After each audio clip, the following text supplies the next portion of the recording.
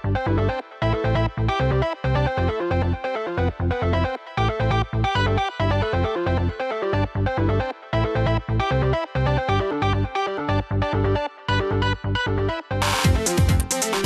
everyone and welcome to The Multiversed here on graphicmultiverse.com. I'm your host Paul, joined with Rob. Hello there, Paul. Rob, it's been a dog's age. It has been a few dog's ages indeed. Yeah, man, how you been? Busy, work, babies, all that stuff. All of it. But it's July, it's summertime, the living's easy. Yeah, I can't believe we're halfway through the year of 2019. Blows my mind. It really does. And this year, we were just saying before we started recording, I would say that this is the year of Endgames. Mm-hmm. Not just because of the Avengers film Endgame, but there just seems to be a lot of things coming to an end, especially the shocking news of The Walking Dead. I know. I remember Dan in our group message was like, God damn it, Rob Kirkman. I'm like, oh man, what did he do? What terrible thing did this man do? Oh, I know. I was nervous that there's going to be some sexual allegations coming out against him. Seriously, I was like, oh man, he seemed like such a nice guy. And then I Googled Robert Kirkman, and the first news thing was just Walking Dead abruptly ends after, I don't even know, 2003 I think is when the first issue came out. So 16 years. Yeah, I did not see that coming. No, and I don't think anybody did. I think that this is very Kirkman to be putting out an ending with not a lot of fanfare around it. There wasn't literally none. I mean, people are just oh, it's just the next issue, I guess. Yeah, which is and I'm a little behind on The Walking Dead, and that kind of makes me nervous because sometimes when you're reading something, you can kind of feel we're entering the end game, so to speak. Yeah. So I would just be bullshit if it was wait, what? That's it? I'm gonna be sad if they pull a Sopranos where I don't know, fucking Rick walks into a diner and then it's black panels for a page and then that's the end of the comic. Yeah, I mean, I was just looking before to see where I kind of last stood with Walking Dead issue-wise, and I'm 6 trades behind, and each trade is minimum 4 issues, I'd say. Yeah. 5 issues. So I got 30 some odd issues to catch up on.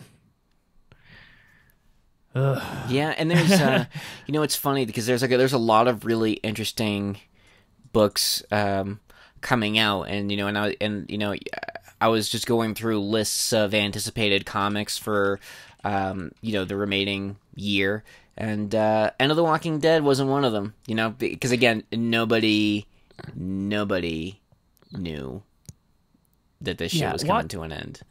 Walking Dead is such it's become something I've kind of taken for granted almost. Yeah. Because I've always liked Walking Dead ever since, I guess, if it came out in 2003, I think the first issue I have is 14 or 15 or something. I just remember going to the comic store and asking the guy at the comic shop, being hey, what's going on? What's good?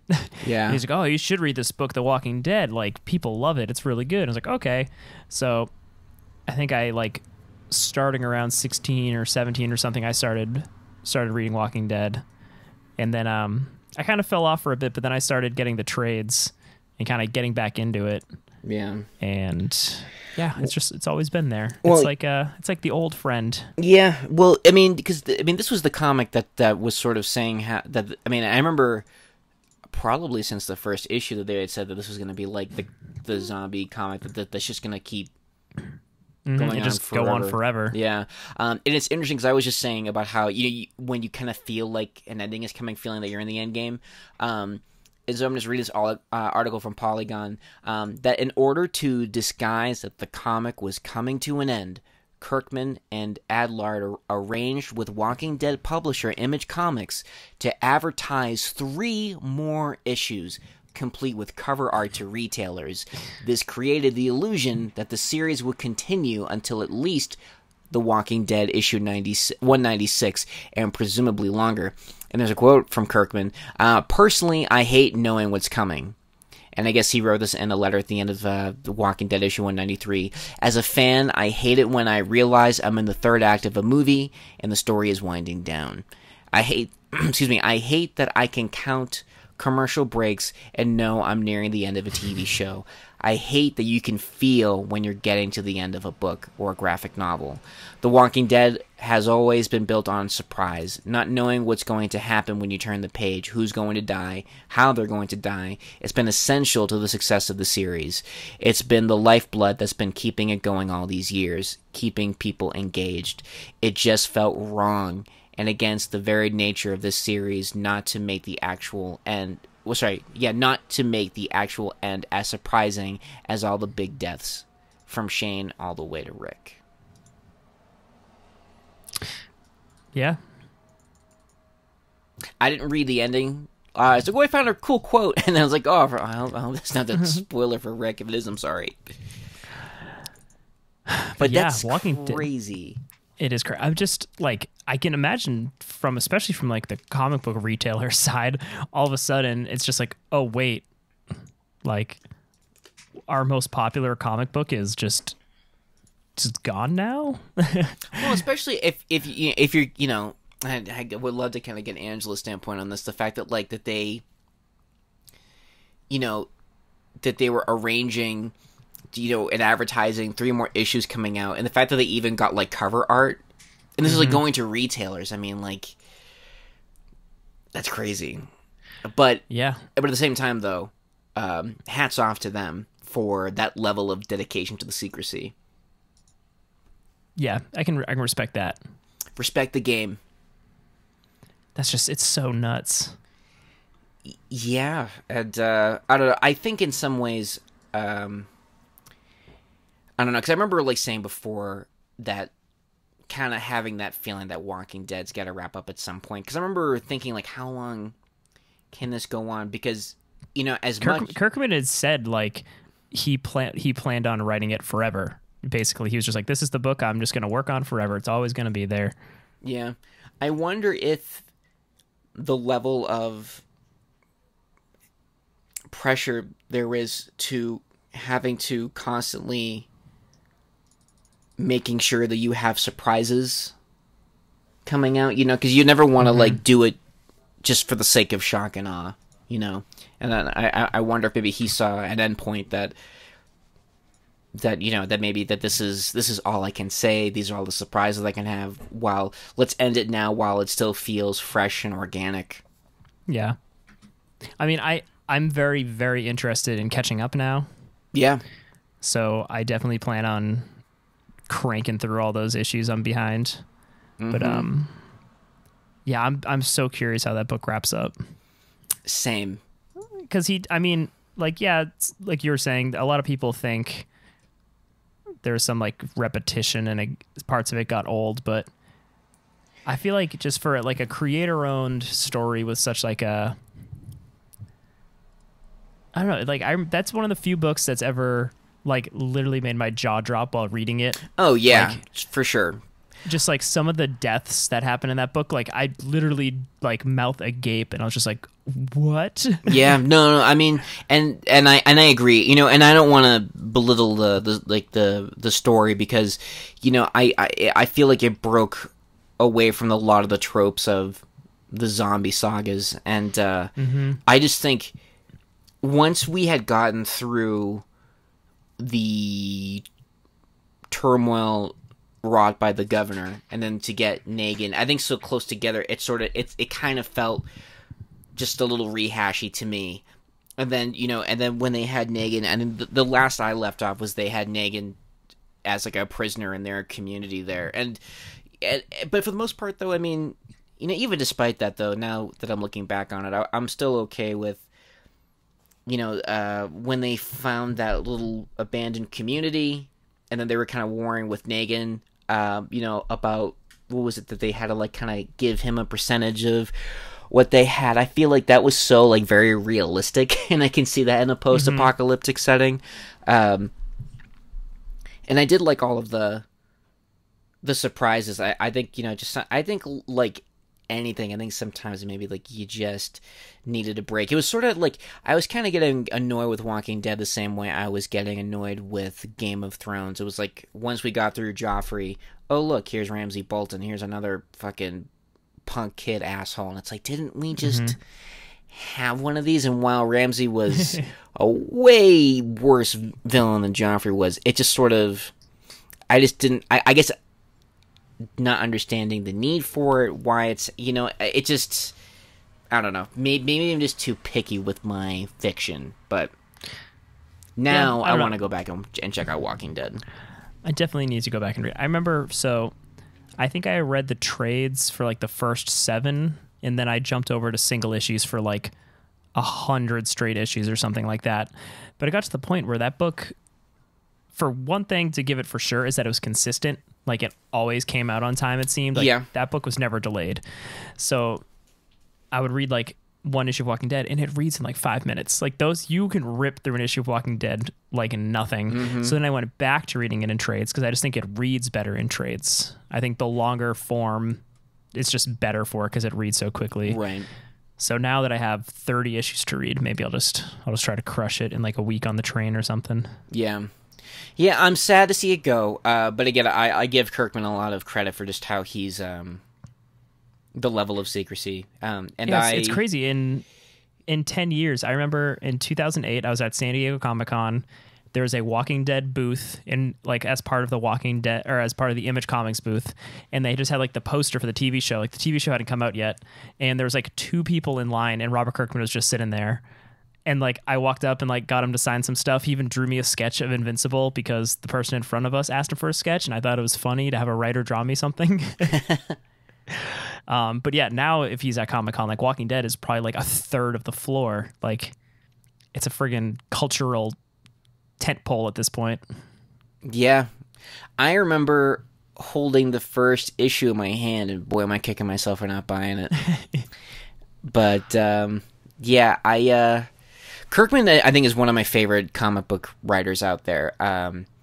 Because, while I fell off Walking Dead, man, my love for Invincible was always strong. Just because I love what he did for that comic. But we'll have to maybe save that for another day. Maybe we can do an Invincible episode. I would love to. That would force me to finish it. Yeah, and maybe even doing maybe we should do like an End of the Walking Dead episode. I'm down. When you have time, Once I get through it. Yeah. But no, that could be cool. But speaking of comics, I know there's a lot of big stuff coming out this year. I know, as I was saying, we're halfway through the year now. I'm so excited for Jonathan Hickman's return to Marvel. Because his Fantastic Four, his Avengers, even Secret Wars, I thought was pretty good. Yeah. I feel like his Avengers has like a special place in my heart as well, because I feel like it kind of went along with like the birth of this podcast. Yeah. I feel like as we started doing this podcast, that was when I was like actively trying to read as many comic books as possible, and I was reading so much Hickman stuff. Yeah. Yeah, I'm very excited. And I think what makes me more excited is that it's X-Men? Yes. I mean, and I have a very special place in my heart for X-Men. And while I would be happy with Hickman fucking writing Howard the Duck, but the fact that he's writing X-Men is, it's going to be good. That's going to be good. And I guess he's kicking off X-Men with, it's going to be 2 6-issue miniseries. There's the House of X and Powers of X. So I'm excited there's going to be, 2 miniseries. And I think, and I'm hoping from there it's going to be a nice run of I have tried to get back on X-Men like so many times in the past. I'm trying to think. I think the last time I like regularly followed X-Men was around like X-Men vs. Avengers. Like Scott Summers was still alive before he was alive again. Yeah. And then like I went back and I read a lot of like the red, blue, gold series, is like the first half a year of those and stuff, and nothing has grasped me like and pulled me back in, but this, just knowing it's Hickman, I'm so ready. Well, and that's actually what you were just discussing is actually sort of what kind of inspired me to go back to 1963 and read the Lee Kirby X-Men, because, I mean, boy, it takes a long time, but that is the ultimate catch-up. Just going through everything, and yeah, and the X-Men, deserves to be in the hands of somebody like Jonathan Hickman, especially now. We need good X-Men books, just especially considering what's happening in our political climate. But again, save that for another episode. But yeah, Hickman's going to be great. There's also kicking off this month, if it hasn't already, Lois Lane and Jimmy Olsen. They're getting their own books. I guess because Brian Michael Bendis, who, while I love, wasn't a fan of what he did with X-Men. There were pockets that I liked, but now that he's over at DC, there's going to be 2 events spinning out of his Leviathan event, and it's going to be like a Jimmy Olsen and a Lois Lane comic, which Bendis just does great work with, like, street level, like the writer of Jessica Jones writing Lois Lane gets me very excited, because I think that's a good fit. It makes sense. Oh, totally. Also, like, if you just look at the I think they released the cover art for it. Yeah. It just it almost looks like Alias. Yeah. I mean, and it's got it's got some talent behind it. I mean, because Greg Rucka, who did like Gotham Central, I loved his Wonder Woman. He's doing this, and then Matt Fraction, who wrote some of my favorite comics, like his run of Iron Man, his Hawkeye run, Sex Criminals. He's doing Jimmy Olsen with Steve Lieber, and I guess the full title is Superman's Pal, Jimmy Olsen, which I'm excited about. Jimmy's come a long way, especially because his only function in the series was for the radio show. Yeah, and just to be spun out of the radio show. Yeah, just so Superman could fucking talk to somebody. And I guess let me see here. Trying to think what else. And and I'm very excited for this. There is a new Mutants comic coming out, and it's called New Mutants War Children. It's not coming out until September, but it's called I said what it was called. Sorry. New Mutants War Children, but it's written by Chris Claremont. For those of you bringing them back to their dad. Can you hear this jackass outside? Is that a yes? Not really. Okay. Then you can edit that part out.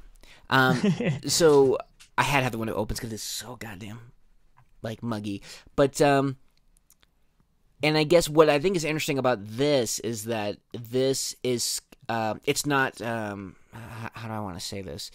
It's not like a New Mutants series for modern day New Mutants. This is actually set in the era that they wrote New Mutants. It's almost like a missing chapter. It's the same artist too, isn't it? Bill Sienkiewicz? Yeah. Sienkiewicz? You know what? I give you a lot of credit because I was so fucking scared to say his name. Because I was like, oh, I'm going to mess this up. But yeah, it's going to be with Magic, Wolfsbane, Cannonball, Cypher, Mirage, Karma, and Sunspot. His covers just bring me back. Oh yeah, to just flipping through long boxes of old comics, because the New Mutants always had such cool covers, right? And I didn't really go back and read until I was a little older, but that book is so good, and the art is so good. Yeah, it's very modern. Mm-hmm. I think you know, as I mentioned earlier about rereading X-Men, that forced me to kind of go into New Mutants territory, and in rereading that, it gets me excited and nervous for the movie because I obviously want the movie to be good. I don't think it will, but New Mutants is I think it's just it was such a great idea for Xavier being like, maybe I'll try to train these mutants and maybe train them to not go to war, and their adventures, taking them elsewhere. Yeah, honestly, with those movies, I just want them to end quickly and quietly. Yeah. So Marvel can just start brewing. Right. Yeah. Yeah, as do I. I want it to be good, and so far, pretty happy with everything Marvel has done thus far. So we'll see where it goes. But yeah, those are kind of the big things that are coming out for me since we were talking about Walking Dead and not being on this list of anticipated comics that are coming out for the rest of the year. Because again, this is the year of Endgames. This was big news. Mad Magazine is done. And which is another cultural staple. Yeah, I mean, and it was it's just, I mean, I feel like Mad Max was just such a cultural touchstone. And I grew up reading Mad Magazine, and I remember having my books. I had Mad about the 50s, Mad about the 60s, the 70s, 80s. I'm just so bummed because I loved Mad Magazine. That was part of my comic book roundup, And God, I mean, that was this, and that Mad started in 1952, and it was a comic book, and then in 55 it switched to a magazine format. Yeah, I don't know. So in 67 years.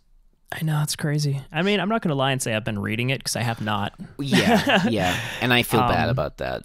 Yeah, and like most things that are dying, I'm equally part of the reason they're dying. But yeah, it's sad to see stuff go. Mad Magazine's one of those things where there's a small period in my early teens where I would pick it up occasionally. But I was always more fascinated with just kind of its impact on culture and its basically prevalence. It's just always been there. Mm-hmm. It's one of those things that when there's inevitably an in-depth documentary about it, I'm gonna be super into it. Oh yeah.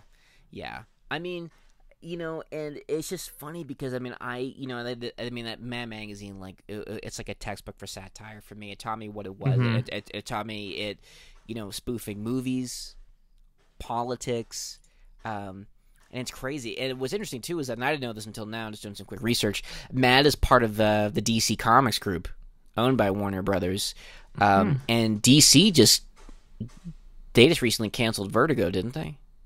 They sure did. Oh man, what the fuck, Rob? Why did no one tell me 2019 was going to be the Endgame year? And I mean, I guess canceling Vertigo is more of just it's more just a bummer because I mean, you don't necessarily need multiple imprints to put out the comic books that you would put out under that imprint, I guess. But it's some of my favorite comics of all time have been Vertigo comics. Oh yeah. Especially there's the 90s Vertigo stuff, like Sandman, Hellblazer, just the various DC Comics kind of adjacent stuff, I guess. Right. But then you have Why the Last Man in the 2000s, which is one of my, if not my favorite comic book of all time. You've got stuff like Scalped, which is just if anybody hasn't read Scalped and you're into grounded, realistic, almost not true crime, obviously, but just crimes comics, it's freaking incredible. Yeah. And it was just a cool creator owned world Yeah. That's where Fables was as well too. Fables is a Vertigo book, Yeah, right? I mean, you had, well, there was like I know American Splendor kind of fell in their umbrella. American Vampire. I know they have Books of Magic. I'm trying to think of I'm actually just kind of looking at my bookshelf. There's DMZ. But yeah, Fables. Yeah, even more recently, like Scott Snyder's Awake came out under Vertigo. I wonder if that's why Snyder kind of jumped over to Image, because there's no real creator-owned support. Right. And then you had Hellblazer. Oh, The Invisibles. iZombie. Jonah Hex was part of the Vertigo for a little bit. Lucifer. Man, this is now I'm just kind of getting a little bit more depressed. I mean, of course, yeah. Then there was let me see here, Preacher. Oh yeah, who friggin'? I'm kind of surprised myself that I forgot about Preacher. And of course, yeah, Sandman. Swamp Thing, Alan Moore's Swamp Thing. Oh man, Astro City. Sweet Tooth. Yeah, it's just so many just solid ass comic books coming out under Vertigo. I mean, hopefully the creator owned kind of stuff just kind of slides over to Image, or DC just releases it under the DC title and hopes people realizes that it's not part of the Superman continuity. But I feel like it's just, so many good things under that umbrella. Yeah. Sad. But with Vertigo, I mean, are they? Is it? And I mean, it's not like all the stuff they've released is going to disappear. I'm sure it's just their DC is no longer the imprint of Vertigo is no longer continuing. Yeah. Well, I mean, but I'm hoping that you can still buy Vertigo comics. It's not why the Last Man trade is going to be hard to find. With a Sandman TV show coming out on Netflix, do you think they're not going to try to reprint all of Neil Gaiman's Sandman? Yeah, and you know what I liked about Sandman, and Sandman is something I haven't finished yet. But I read it knowing nothing about Sandman. Yeah, same here. And but I was sort of taken aback by how connected it is to the DC universe. I mean, there's the Scarecrow is in one of the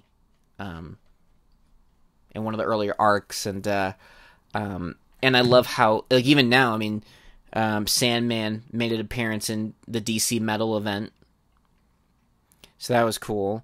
And I'm really excited that Neil Gaiman is writing Sandman for Netflix, because Lucifer, which also was a Vertigo comic that Gaiman worked on, was on Netflix, and Gaiman is actually even in one of the episodes. He's the voice of God, and so that kind of gets me excited about how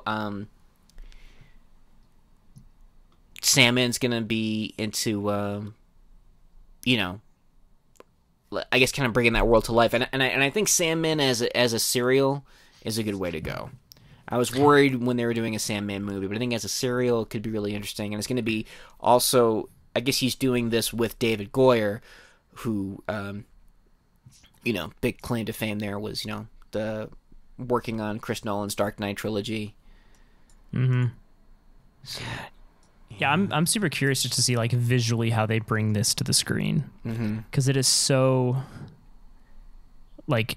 unique and just, I don't even not whimsical but fantastical, I guess. Just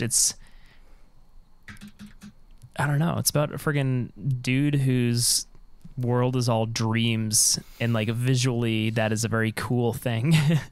Oh yeah. Well, it's interesting that I always kind of like the start where it's these fucking rich occult dudes who are trying to summon a god, and they capture the Sandman by mistake, and so there's just decades of turmoil that's kind of come around with the Sandman not doing his his job.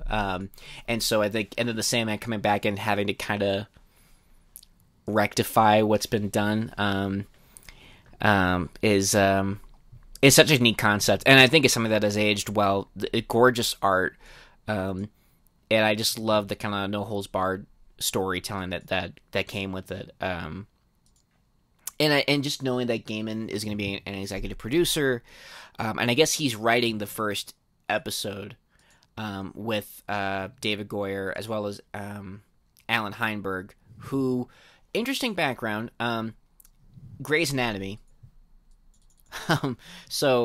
But you know what? I mean, the Russo brothers were doing comedies before they got on Marvel, so who knows? But I think Gaiman's involvement. I never watched Grey's Anatomy. It seemed very popular.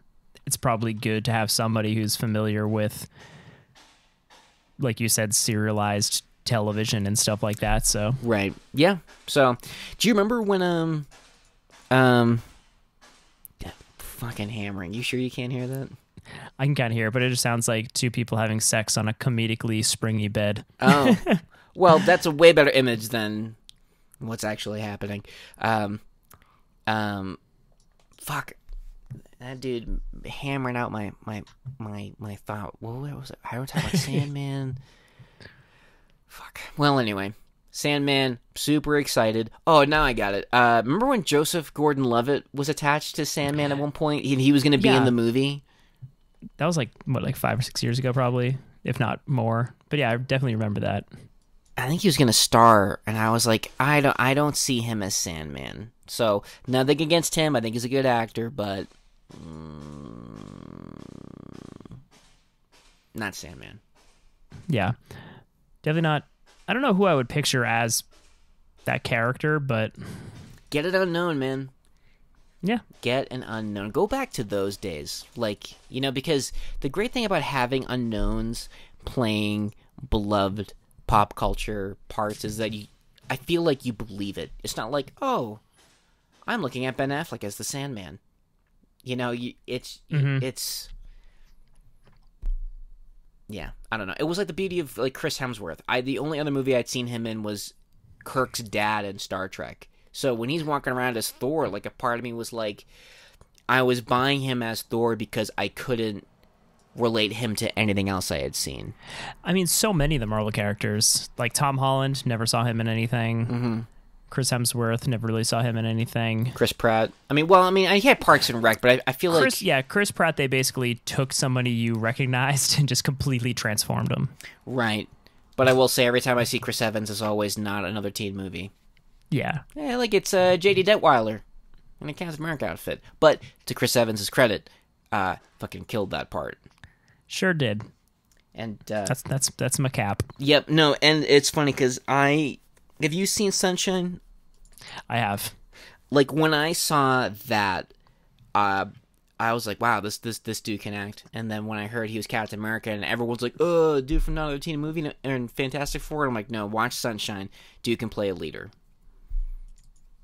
But yeah, but that being said, someone who has either done little to no acting, well, you know what I mean. Like, don't get up like an A-lister. That's all I request. I'm down to see it. Netflix is one of those things where I'm always just like, I wonder if I should cancel it and just get Disney Plus. But then I like turn on Netflix and it's like, oh, there's a new season of Dark. Oh, there's new Stranger Things. Mm-hmm. I guess I'm keeping it. Yeah, no, Netflix has got some quality content. You know, and that's nice. That's the beauty of Netflix. It's not like it was, you know, Marvel was the only thing holding them up, so to speak. So, yeah, a lot of good shows. And of course, Glow. I love Glow. Can't wait for that to come back. I've only seen a little bit of Glow. Oh, you gotta watch it, man. I saw most of the first season, and I did enjoy it quite a bit. Yes, it's very good. It's very good. I'm trying to think what else has been happening in the world of comic books. Well, there's also, and speaking of acting, Paul Rudd apparently is going to be in Ghostbusters, and it's not, and I guess it's not going to be the Kristen Wiig Ghostbusters. It's sort of like a it's going to be like a sequel to the original. Yeah, thank you. Words. Yeah, which I'm very excited about. I was not upset, obviously, that it was just a bunch of women last time. I was more upset that it didn't capture kind of like the tone and like what made the original Ghostbusters so good. Well, I just didn't like that it was like a reboot. Like, it was a reboot, and it was more of like a, I don't know, it was more of just like a lowbrow comedy. I think what made the first one so good is that it just took itself completely seriously, and they even like filmed, directed, and everything. It was completely seriously, but having comedic actors and stuff just be witty and hilarious also made it hilarious. Yeah. But yeah, I'm very excited to see if, well, you know, and it's Jason Reitman's directing it, isn't he? Yeah. So he's kind of like stepping into his dad's shoes to keep it in the family. Right. Yeah, and I just love that the entire cast is coming back. Sigourney Weaver's going to be back in it. And I totally buy that Paul Rudd. I mean, he's like the everyman, you know. So I feel like he could be like the next generation of like you know, like Peter Venkman. Yeah. I was going to say like the Ernie Hudson, because Ernie Hudson was the everyman in the first Ghostbusters, but... Oh, I guess, yeah. But yeah, no, they'll make Paul Rudd, I don't know. Will they make him like some weird ghost dude? Like he's just super into ghost busting? Yeah. Yeah, he's in, just trying to think of Final Negotiations, Jason Reitman. Let's see here. Yeah, I guess the details are all we know, and this is according to IO9. All we know right now is that he be playing a teacher. So that's that. That's all we get. But I'm just happy he's in it. And yeah, I mean, I'm always down for Paul Rudd. Think they're gonna get Rick Moranis back? No, I don't think so. Because I've heard he's like he's just done. Yeah, I know he basically completely retired after his like wife passed away or something. Yeah, but in some ways though, you know, I hope that wherever he is, he's happy, and I think him not coming back, I think it kind of preserves the memory of his character. Exactly. It was like my favorite movie character. Wasn't that like one of your Halloween costumes one year? It was going to be. I wanted to get like the pasta strainer and like put a bunch of nonsense on it and just like run around people asking if they're the gatekeeper. Yeah, that would have been fantastic. But yeah, Rick Moranis, good guy. Oh yeah. Big fan of Rick Moranis. Mm-hmm. Yeah, so I think I think it's yeah. Sadly, we won't be seeing Mr. Tully, but I think seeing the other characters and where they are, and especially, like I said, with Paul Rudd kind of being cast and leading the charge for the new generation, so to speak, will be interesting. And then, speaking of casting, there's the casting announcement that Disney made for Little Mermaid. Halle Bailey. That's a tough name because I was one of the billions of people who thought they said Halle Berry, and it was just like, seems a little old to play a 16-year-old, but all right, bold choice. Yeah, maybe it's a sequel. But yeah, Halle Bailey officially been cast as Ariel in Disney's live-action The Little Mermaid. And I have to say, I'm not familiar with her work, but she is cute as a button.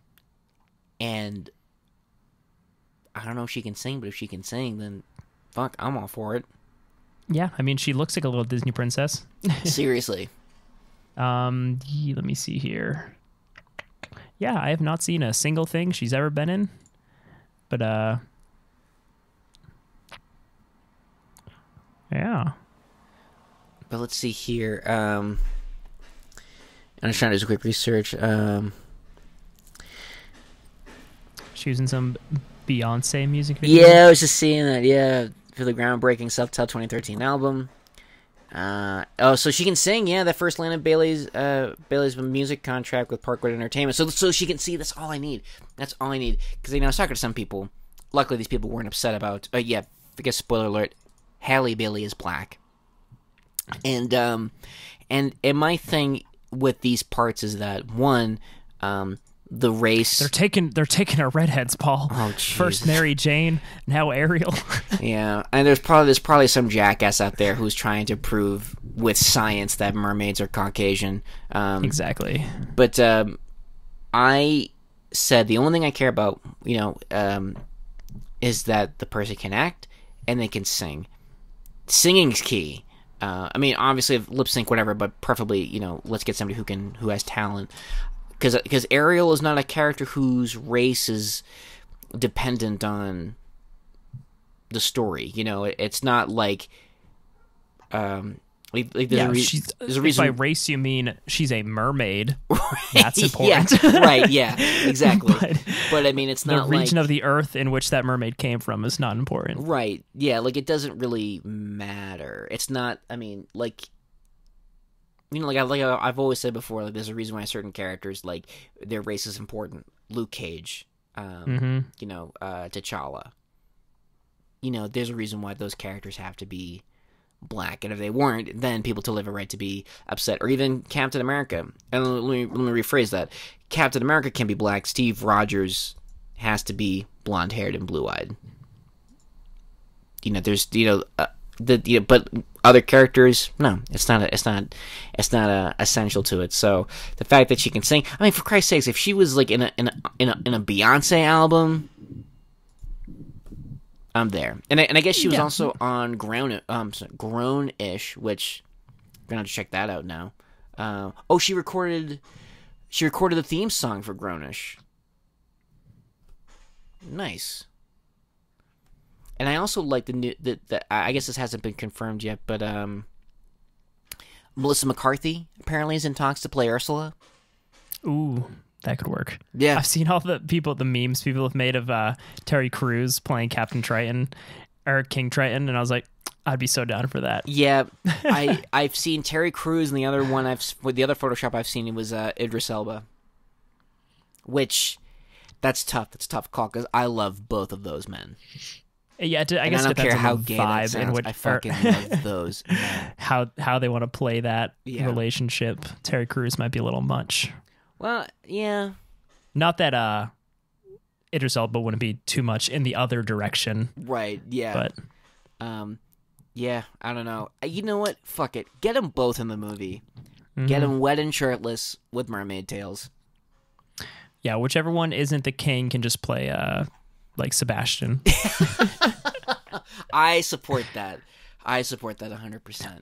I guess, yeah, you could have Idris Elba play Sebastian instead of a Jamaican crab. He's a British crab. Yeah. That's I could just hear it now, like downwards wetter, downwards better, under the sea. Being all intense. It's a much darker Little Mermaid. Yeah, but I think it's exciting. I just see, the thing with me is I just wish I had any real interest in seeing these live action remakes. Yeah, I'm right there with you on that. Because it has nothing to do with the Little Mermaid or the casting. I have not seen a single one of these live action. There's nothing about them really makes me want to see it. Yeah, I've only seen Jungle Book. And I like Jungle Book, but I think Jon Favreau, he's such a great and established director that I don't know. I was into it. I thought he was great. Making this film. Otherwise, I wasn't excited about Dumbo. I wasn't really super excited about Aladdin. I think because I feel like that these movies, they're kind of already perfect. So why do we need to, also people have said it's to keep the copyright or something, or just make more money with maybe a little bit of needing both. To come up with a script. My thing is this. Oh, sorry, go ahead. Yeah. No, I was gonna say it's just I love hand drawn animation. Yes. So it's hard for me to just keep pushing it further and further away, because we haven't had a Disney hand-drawn film since The Princess and the Frog, I think. Yeah, and that was fantastic. I loved how that looked. Yeah, I wish that they would stick with that, because I thought that was a great movie and beautiful animation. And that's the thing, is that with all of the advancements, I mean, yeah, you can do computerized stuff, but there's a lot that you can do with the hand-drawn animation to kind of give it that little extra, mwah. Because some of the animation, well, not some, let's be real, Disney's animation's been, flawless. I thought I was going to throw up. I just get so worked up about talking about Disney animation, it makes me physically ill. That's dedication and love. But yeah, I wish there was more of that. And also, and just for anybody who's listening, can you stop saying that The Lion King is live action? I know, because it's just it's photo realistic CG. Yeah, exactly. What's the term? Was it photorealistic? It's like it's like photorealistic animation. It looks real. It's not. These aren't lines that they've cast. They held auditions for. If it was live action, I would go see that movie, because that would be one of the most impressive cinematic feats of all time. Yeah, maybe if it was like Homeward Bound, where they're filming live animals and they just have like guest star performances voicing over the. Then I might be a little more inclined to see it. A little more. But I don't know. I mean, like I said, and I love The Lion King. Like, and I think the smart thing that Disney did with this remake is bringing back James Earl Jones, because no one else could be Mufasa. No one. Mm-hmm. No one. Yeah, it's such an iconic voice. No one could do it. Nothing against other black actors who have beautiful, deep baritone voices, but come on, James Earl Jones. I mean, he is Mufasa. There's no way anybody else could have played that part. And even if someone could, I don't want to hear it, because James Earl Jones is Mufasa. And he's Darth Vader. I think John Oliver being cast as Iago is pretty, or not Iago. Fucking what's his name? The toucan. Oh yes. I know who you're talking about now. I'm drawing a blank there. The blue. Yeah. Lion King bird is what I'm googling. Zazu. Yeah. No, I think there's a funny exchange between him and Trevor Noah. How I was like, I'm actually from Africa, and they cast this white British dude. Like, I'm not in The Lion King, but you are. It was kind of. But yeah, you got Keegan-Michael Kay, Donald Glover, Seth Rogen, Asia 4. I think I learned that name. Chiwetel Ejiofor. Yeah, I know who you're saying. It's just the hardest name to pronounce for us simpletons. Yeah. I love that Amy Sedaris is in it. You got Beyonce, Billy Eichner. I mean, yeah, it's a pretty great voice cast. So I don't know. It's one of those things that if I'm on a plane and that's randomly the only thing I can watch, I'll watch it. That's actually how I saw Beauty and the Beast, and I barely got through that. I wanted to like Beauty and the Beast because I thought some of the casting they did did a pretty good job of kind of capturing, like, they were able to cast people who looked as much as the cartoon as they could. Yeah, but I fucking love Beauty and the Beast, like the original. Yeah. And when I saw stills of like Miss Potts and stuff looking like this creepy ass freaking pot with a face, I'm like, God, I don't want that. I don't want nightmares, Disney. I know. I just want this nice, sweet little old lady pot. Yeah.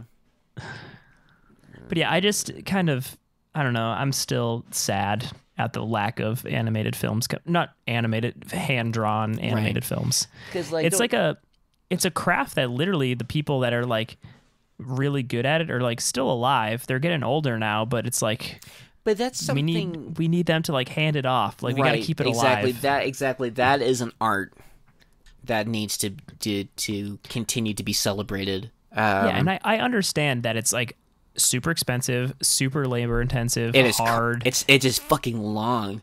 I mean, Yeah, but like think about it, if we got one beautiful hand-drawn movie every 7 to 10 years, I'd be okay with that, just to keep it going. Well, I mean, if you start now, you line up. I mean, and you can do all your Disney Pixar stuff all you want. Like I'm excited for Toy Story 4. Can't wait to see it.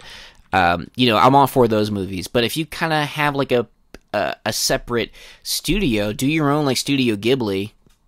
Where start now, where once a year you got an animated movie coming out. Even just like the hand-drawn aesthetic I miss. Like I remember, do you remember the short Paper Man? I think it was before Wreck-It Ralph, the first one. Yep. That is one of my like favorite Disney animated shorts. It just like captured that old like timey 50s Disney vibe and look. It was also adorable, but oh yeah, I mean the art kind of reminded me a little bit of the design where it kind of reminded me of 101 Dalmatians. The humans. I'm not saying the people look like dogs, but I think just some of the just the character design, it just kind of looked like there's something about that dude's face. I'm like Googling it right now. There's something about that face that kind of made me think that, I see it.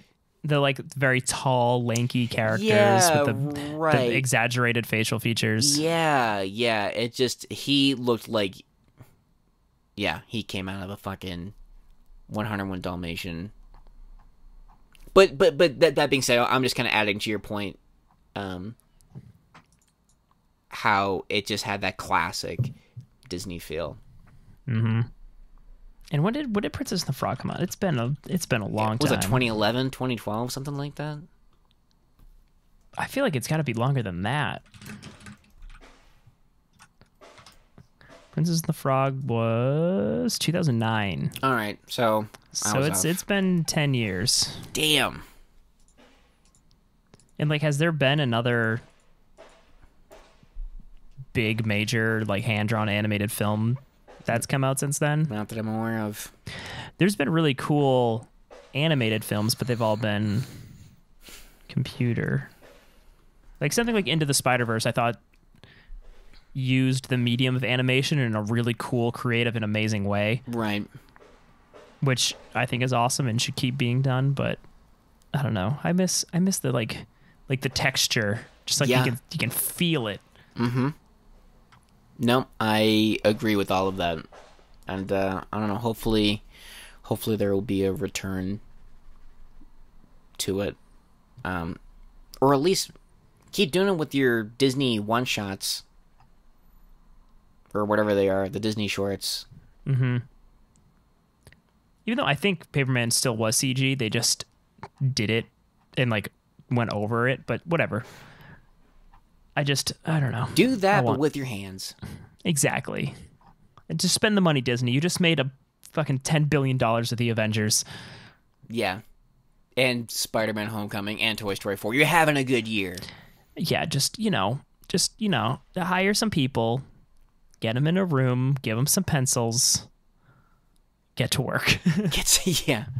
Now. I can't do it, but you can hire me. I'll do something. I'll carry drawings to a machine and scan them. Yeah, I will get everybody coffee. I'll be the coffee bitch. I'm totally okay with that. If somebody from Disney called me and they're like, "Hey, do you want to be the coffee bitch for the hand-drawn animation studio?" I'd be like, "Fuck, absolutely. yeah. I'm quitting my job today. Where do you need me?" Yes. That's really all that we need. Mm-hmm. I mean, well, that's all that I need. I want to contribute in some small way, and that's getting you coffee. Hey, it's how Stan Lee started. Stan Lee was a coffee bitch for Timely. Sure. He just cleaned. And he ran everywhere. Yep. I love that. Just knowing that he literally ran everywhere to get it done faster. Why does that kid just keep screaming Excelsior? You'll get it one day. Speaking of Stan Lee, did you see the Hot Toys figure? Yes. I want it so bad, dude. That is like the hot toy of all hot toys to get. It's Stan Lee in a fucking astronaut outfit from Guardians Volume 2.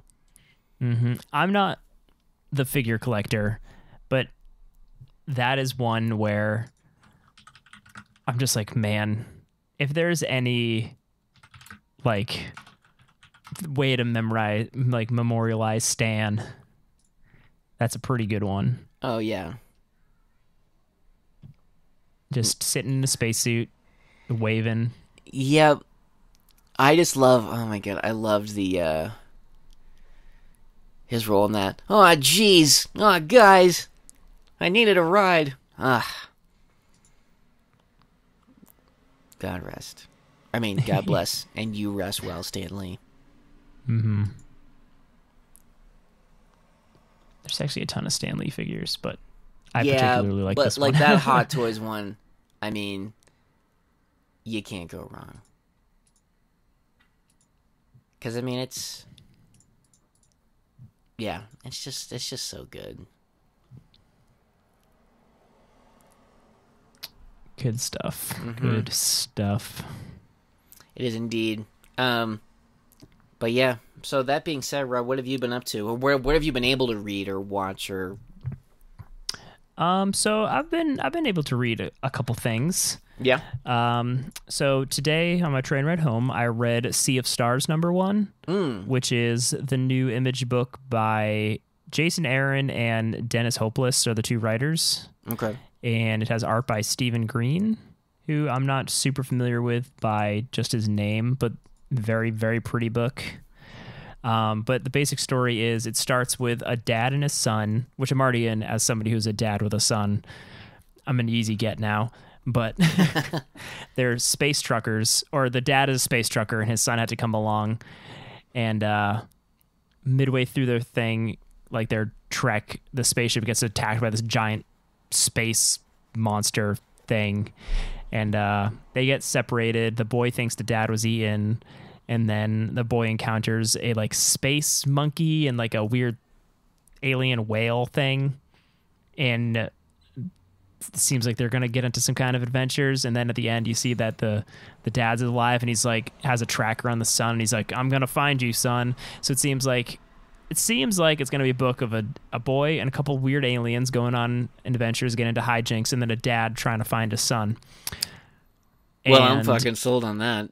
Yeah, the art is gorgeous. Just the way that they capture space is very pretty, very colorful.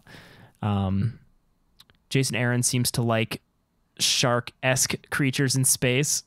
Oh, yeah. That's right. From Thor and stuff like that. But yeah, I'm definitely down, definitely interested. Did Mike Mignola do the cover for the first issue? He did. That is fucking... Okay, well, you sold me right there. I mean, just the fact that he did like a cover for it, but I'm actually looking at it online. Was it Dennis Hollum doing the art? It's beautiful. This is beautiful art. Yeah, it's a very pretty book. Let me see this. Let me see this Mike Mignola cover. The one I had was just the original, but yeah, it's a good looking book. It's fun. Definitely into that. Last week I also read the first issue of the Captain America from Heroes Reborn. Oh, the God. infamous giant boobed Captain America story. Holy shit. I was going to keep reading it, but I didn't have time. But so it's written by Jeff Loeb. Yeah. Art by the one and only Rob Liefeld. Yeah.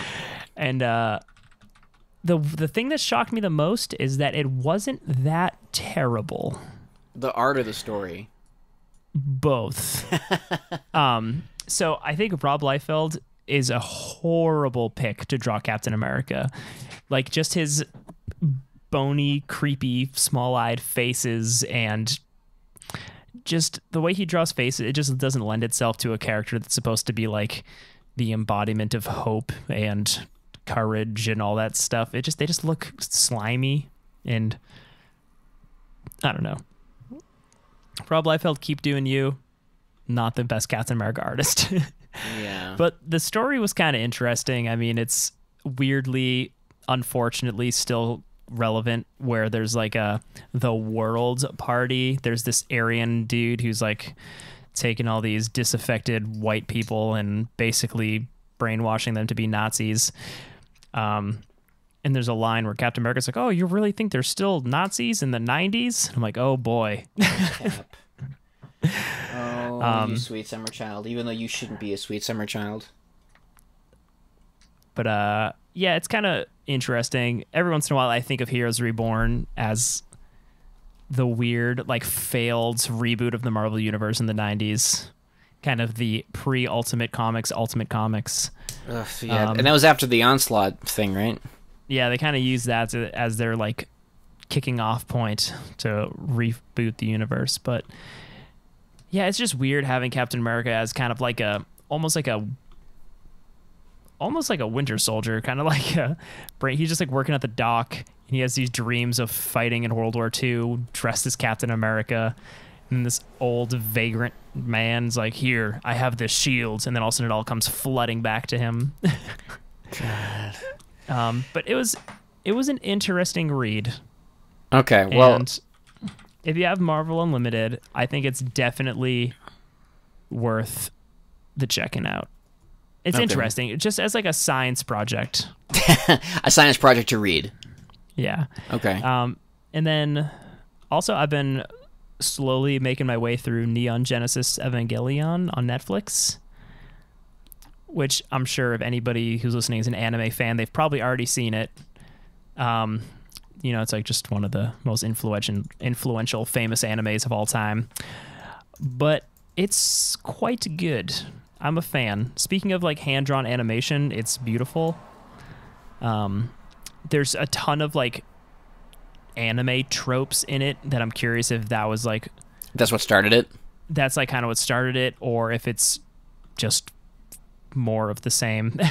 So that's why, that's why we'll have to ask Jay. Yeah, Jay would probably know. He would totally know.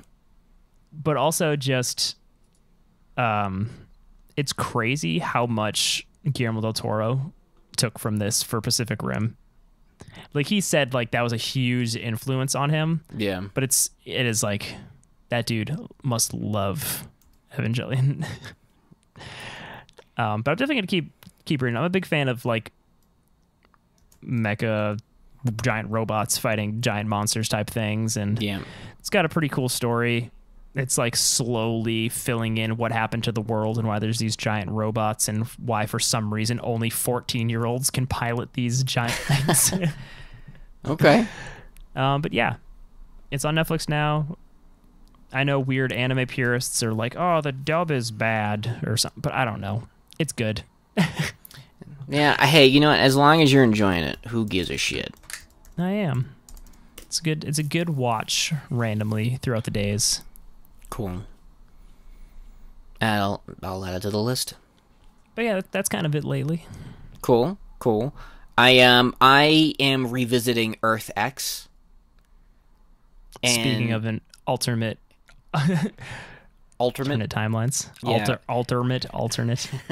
Yeah, it's great. It's I think it's something that has aged well. And that's something I actually wouldn't mind chatting about for like a future book club someday. 'Cause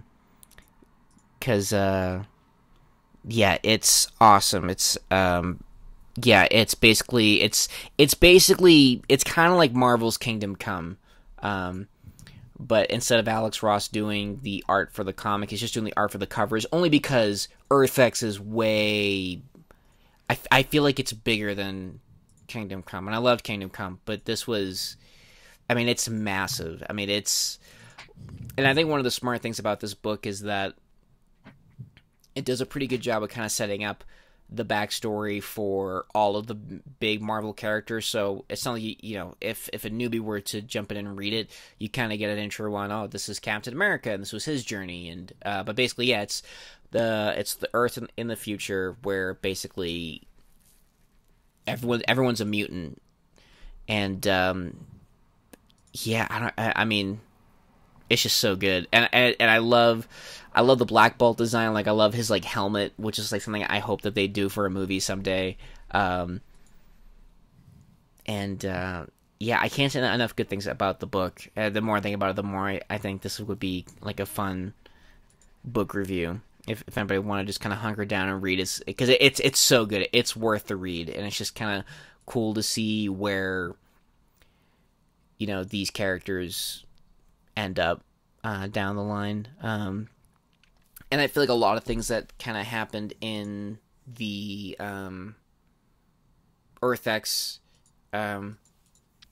Marvel used, like, there being a female Thor, Norman Osborn being in charge of things, like, it looks like it kind of borrowed some, Marvel at one point kind of borrowed some story points from Earth X, but it's so good, so stinking good, and I love Cap just being old, but still insanely fit with like a shaved head and an A carved into his forehead. Fuck.